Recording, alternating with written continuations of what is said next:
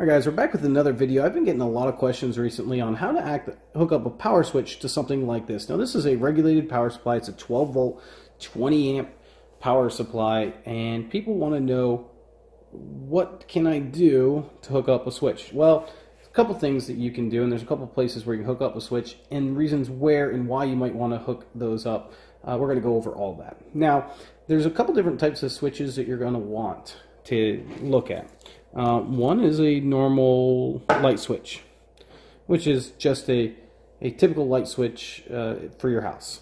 Now, you also have something like this. This is a 12 volt switch, and that's an illuminated 12 volt switch, and this is an on-off 12 volt switch. Now, all of this, no matter if this is a 12 volt, 24, 36 volt, all of this will be applicable. It doesn't matter that this is a 12 volt. The most important thing is to get a switch that will work, that is rated at least the voltage that you need. So if you need a 12 volt switch, you need it to be at least 12 volts. Now keep in mind of what it's rated at, either DC or AC current. So this would be 120 volts AC going in and 12 volt DC going out. Now that's just typical house is 120 volts, and this is a 12 volt power supply, so that's 12 volts going out. If you had a 36 volt, your switches would have to be at least 36 volt DC if you're going to run a switch off of this side of the amplifier. First thing we're going to do though is talk about this side, the 120 volt side. The 120 volt side, I've already taught you how to hook that up. If you don't know, watch the video. But here's the power cord here. You know that you have a ground, a live, and a neutral. And typically you would just plug it directly into here. Now, if you want to actually wire this into a switch to turn this off, for example, when you're not using it, you'd want to run it to something like this. Now, if you don't know how to run the light switch, we're just going to teach you how to do it real quick. It's very simple. You're going to take your live wire, you're going to plug it into one of the gold sides, and you're going to take your ground, your green, and plug it up here. Your neutral is going to just go directly to here. It's not going to go to this switch at all. The next thing you're going to do is, once you have your live hooked up and your ground hooked up, which we would probably wire here just because it would be easier to wire both of these, we're going to take some extra wire that we have laying around and run it from the other side of the switch. So for our positive, we would run here, and then of course we'd run it right into the positive input of here. Now what that will do is, when you flip your switch, it will turn on and off all the power to this unit, on and off. That means anything connected to this will disconnect power when you shut this off. So if, for example, you wanted every device that's hooked up, we're just going to hook up to 3 devices.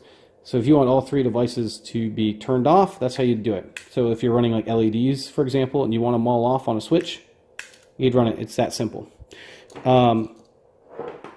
However, that's not always the best thing to do, and I'll tell you the reason why. Here is a car amplifier. Now, a lot of people use these to run car amplifiers in their house, and I showed you how to do that in an earlier video as well. And if you remember, there's 3 wires you have to hook up on the back of a car amplifier. You need to hook up a negative, a positive, and a battery lead. Now, if we wanted to hook up, say, a switch to just turn on and off the car amplifier, which is fairly simple, you would run one of these 12 volt switches. We no longer need a 120 volt switch. We're going to use a 12 volt DC switch now. Now a 12 volt DC switch is just going to hook up onto the positive end.